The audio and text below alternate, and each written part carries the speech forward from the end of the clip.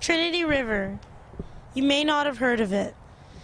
It was dammed nearly 47 years ago in 1963 as part of one of California's water projects.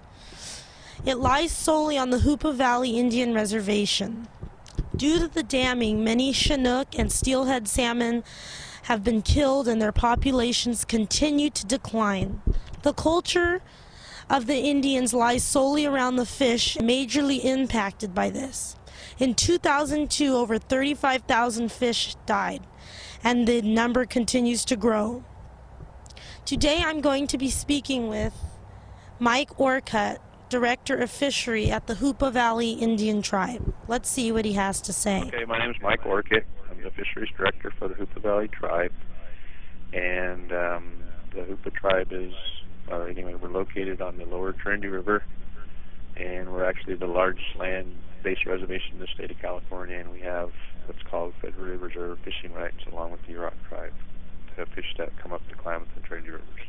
Now there's two dams we're on the Trinity River, and the Trinity River dams were authorized for construction in 1955 and completed in 1963.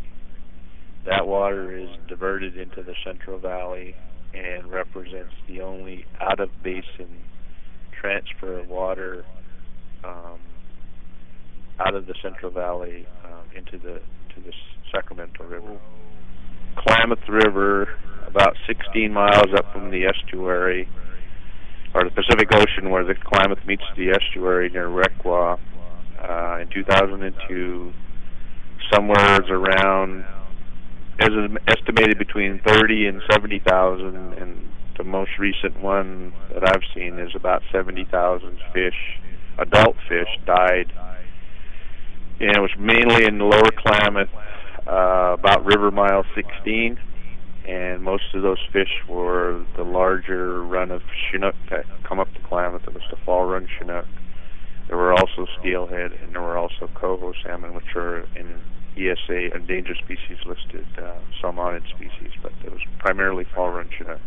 That's the big event that occurred in 2002. Mainly it was the Trinity River Division, which is a series of dams that impound water upriver of our reservation and export it into the Central Valley. But commonly what's referred to there is between 63 and the early 70s, late 70s, about 80 to 90% of the salmonid, which are spring run, fall run, Chinook, steelhead, and also coho salmon had declined.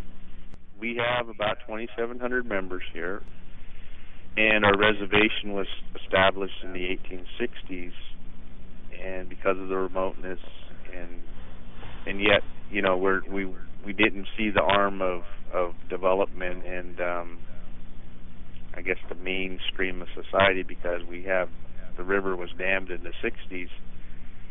But the importance for the tribe is that our ceremonies and our belief systems and our culture is directly tied to the health and well-being of the river. It's what I would refer to as the lifeblood of the tribe. It flows through our reservation. It provides food. It provides basket materials for basket makers. And so one statement we've always made in different forums as well, the tribe's usage and dependence on the resources is as profound today as it always has been. Now, the other thing that's impending on us is all of the, you see the newspapers and, Governor Schwarzenegger and Senator Feinstein over the last, 2 years have been in the paper numerous times and saying they need to solve the California water crisis. Well, we're a part of that equation because our water is diverted into the Central Valley and is utilized there. It's used for hydropower, it's used for agriculture, it's used for municipal, M&I, municipal and industrial uses. So when they say fix the problem and solve agriculture, it's used for municipal, M&I, municipal and industrial uses. So when they say fix the problem and solve California water problems, we have a concern of the long-term stability and maintenance of our water supply for our fishery. And the program has been hindered because we've only gotten about half of the money that's needed to implement the restoration plan. So if there's money that's going to be funneled off for example, a couple of them I can think of is the Bay Delta Conservation Plan, which has some elements of a peripheral canal. That when the demand and thirst for water and growth in future growth in California, then we're very concerned that our interests are protected when the federal and state governments fix, quote unquote, the California water problem. Let's hope this all can change and the fish can once again be brought back to their natural abundance.